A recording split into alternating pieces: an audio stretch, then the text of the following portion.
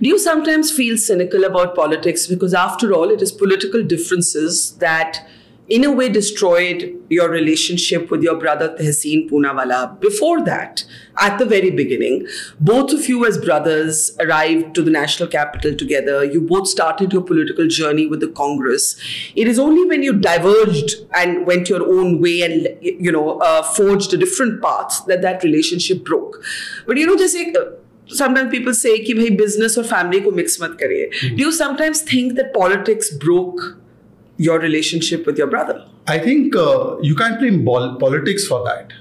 For that, you have to blame both of us. If at all, we both have handled or mishandled our relationship in such a way that the relationship couldn't go beyond our political differences. There are many people who have severe political differences and stay in one house. I believe Ashutosh, I was listening to his interview, and I think his brother has a completely different view than his brother is a Modi fan and he's a Modi critic. But they managed to salvage or keep their relationship. I think Tehseen and I both are adults. We both know what paths we want to pursue.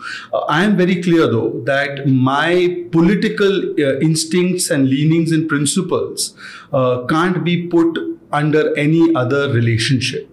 For me, my commitment to my country and its political principles is far more important than my commitment to the Parivar. So I put people and Desh above Parivar. He's loyal to the Parivar. I am loyal to what I believe is good for the country. Do you talk to your brother at all? We don't talk on a regular basis at all. Actually, we've not spoken for many years now. But of course, when he recently delivered a baby boy, he and his lovely wife, Monica. So obviously, I congratulated them and I got an opportunity to see my nephew. So that bit, yes. And how did he reciprocate? You mean the nephew? I don't think Tehseen wasn't around when I went to see his little boy, but I'm sure that, I think Tehseen is a good person.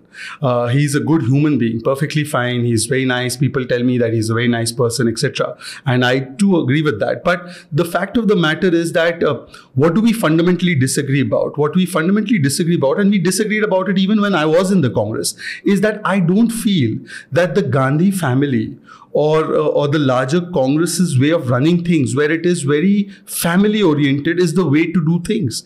I said this even while I was in the Congress. In fact, I paid a heavy price because while I was in the Congress, I used to make these points known, and therefore many positions or many opportunities that were due to me were never given to me because I had that view. So I have paid a price while being inside it and while raising my voice, and I continue to stand by that principle when I'm outside.